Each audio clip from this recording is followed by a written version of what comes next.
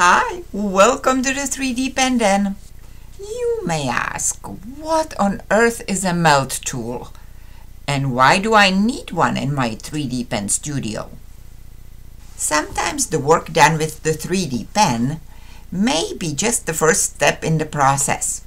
And then you move on to the next step of forming or finishing, for which you will need to resoften the plastic with heat. There are tools out there made for wood burning, soldering, and other heat-related craft making, and all of these are useful, except that all these processes are way too hot for our purposes. So it is important to get a tool with adjustable temperature control feature to avoid potentially burning our plastics.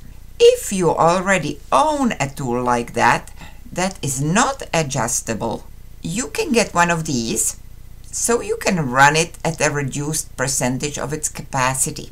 Even at the right temperature, the plastic residue left on the tool tip may eventually burn and discolor the project the next time you touch it.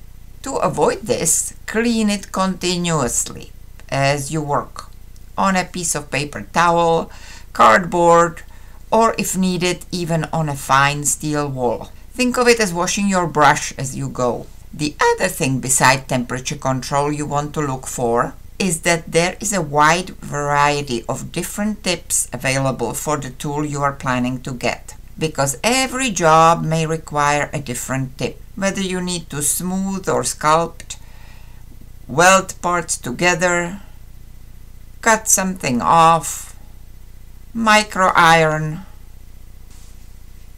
or fold. The list goes on. So if you need to know more, watch this video and then also this one. So which tip do you use for what? Let's leave that for a future video because our 2 minutes are up.